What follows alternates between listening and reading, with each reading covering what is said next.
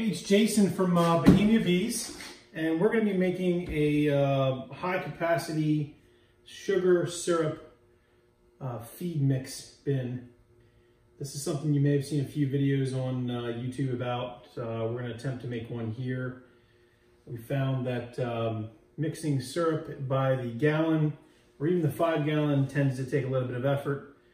We've got some parts here to put together a similar one we've seen online.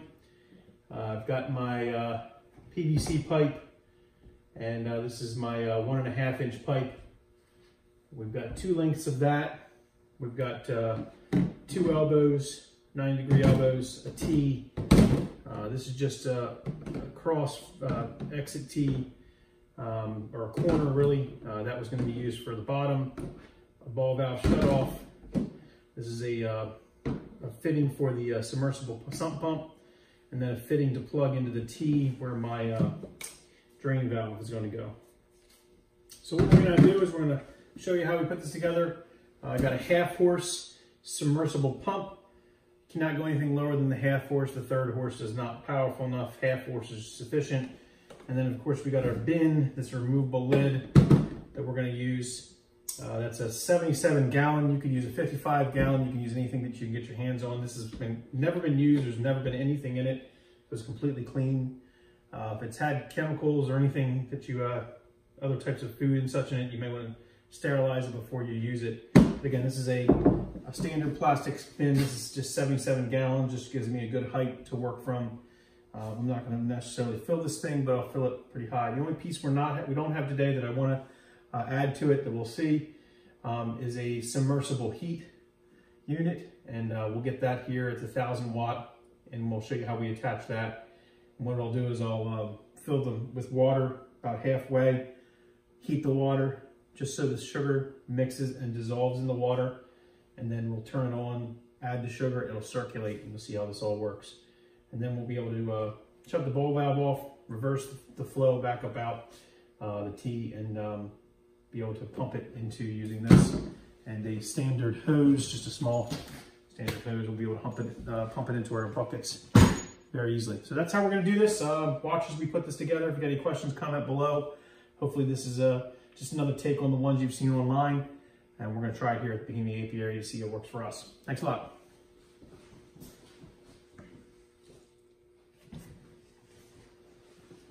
Okay, so we've unpacked our submersible pump. And as you can see, we've got a fitting that we're going to use to connect the 1.5 inch PVC into that bottom. We're going to go ahead and make a measure on these pipes. Your bin will be different heights, so it's not necessary for me to give you any kind of specific height, but ultimately your pipe's going to come into this end, it's going to elbow out, and we're going to have our drain T valve, and that's going to come around, elbow again, and on the way down, it's going to put a ball valve in between so that it can be shut off as well. So we're going to go ahead and determine where our cuts need to be, and cut this PVC and go from there.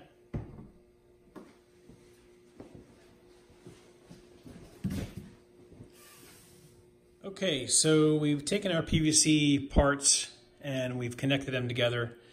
As you can see, we've got the run that comes from the sump pump up an elbow, comes across to a T where there's a drain valve.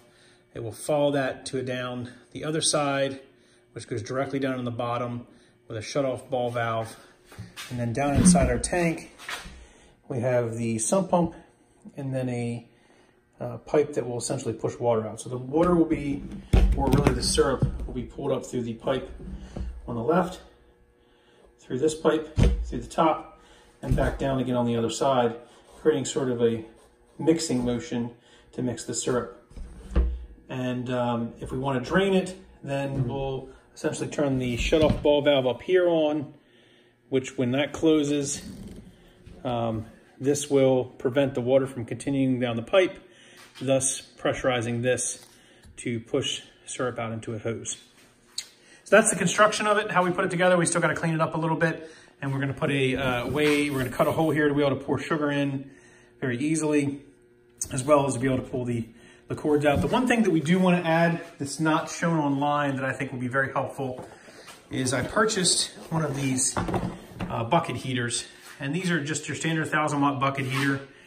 We'll also run, I'm gonna take that and submerge that down into the water, or at least use it so that I can put it into the tank, just into when I fill it enough on the bottom so that you can see it will heat that water from 60 degrees to 130 degrees pretty fast.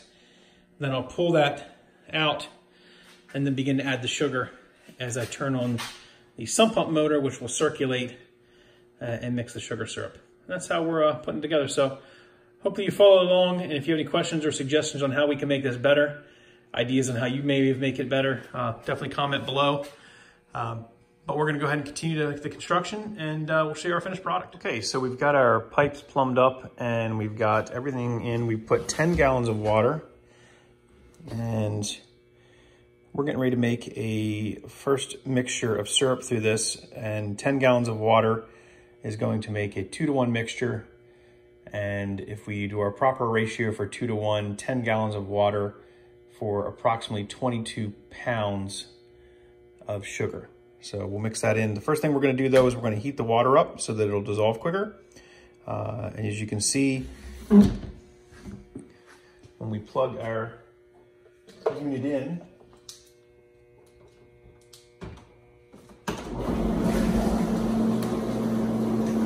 it's now circulating from the bottom up the tube and out the other side, which will allow it to stir and mix.